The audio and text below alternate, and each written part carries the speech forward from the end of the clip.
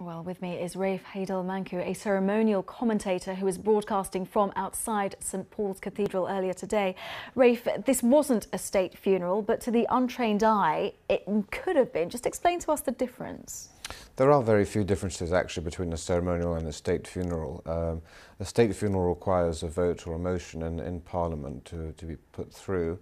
There are a slight difference in the number of gun salutes that are fired, and most significantly, I suppose, the gun carriage upon which the coffin is borne is drawn by horses, as we saw today in a ceremonial funeral, but in a state funeral is actually pulled by members of the Royal Navy. This dates back to Queen Victoria's reign when the horses bolted on icy streets and the Navy had to stand in. So to the untrained eye, not much of a difference really. And you were there, of course, you were broadcasting from outside St Paul's. What was the atmosphere like? Because, of course, she was incredibly divisive. Well, following on from all the protests, what was remarkable was the lack of protest on this occasion. And certainly there were a few hecklers, but what I found in the crowd was each time there was a heckle, the crowd resoundingly turned and booed them down. And it almost seemed as if people were there to pay respects and to show their gratitude to what really was the longest Prime Minister that we've had for 150 years and the first woman Prime Minister. And so we saw a round of applause, something which we weren't so used to long ago, but after the funeral of Diana, something which we now associate with funerals in this country.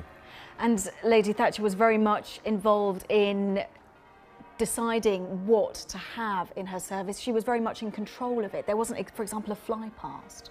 It's true. People like Lord Prescott have said that this is the Tory party trying to canonise Thatcher, but actually the plans were laid in place during the Labour government, and Thatcher was very much involved with that. And being a cost-cutting Prime Minister, she was very keen to ensure that the public purse wasn't overflowing when it comes to this. So there was no fly past, no lying in state. So a ceremonial funeral, much more restrained and reduced than that of the state funeral of Winston Churchill, but a very fitting way to celebrate this tremendous woman.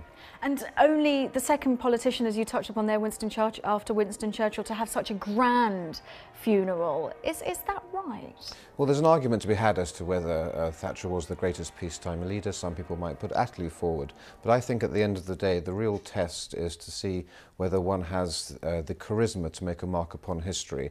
And I would argue that only Churchill, other than Thatcher, was a person who straddled the global stage, not just the British stage. And it's really the force of personality and the charisma of a person that ensures that they're going to make a mark in the public mind. And Thatcher definitely did that, whatever one's view of her.